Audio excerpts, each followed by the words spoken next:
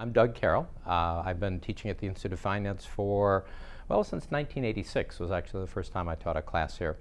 And over the years I've taught a wide variety of subjects, although probably specialized in derivatives and fixed income. Now, I can draw on a lot of real-world experience because over the course of my career I've worked on bond trading desks, worked temporarily on the Chicago Board of Trade trading floor, investment advisory work, portfolio management, so a wide variety of different experiences in the industry to draw on to really blow a lot of real life or breathe a lot of real life experience into the classes. And if there's,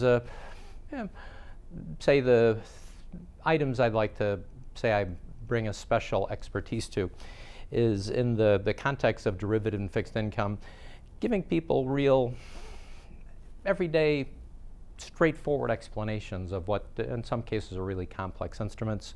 And I do a lot of math classes, bond math, derivatives mathematics, and I can make the numbers sing. I can tell people in words what these formulas are telling them to give real life insight into how people analyze and value both fixed income and derivative.